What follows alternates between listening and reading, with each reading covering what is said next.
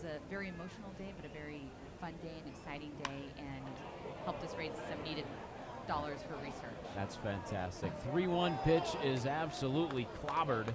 It was a hanger, and Ryan Rua just hit it out of here. It banged off the scoreboard. And Round Rock regains the lead. A 2-run home run for Ryan Rua, who's playing on a major league rehab assignment for the Express. His first home run with Round Rock, give him a couple of RBIs, and just like that, it's Round Rock 3 and Reno 2.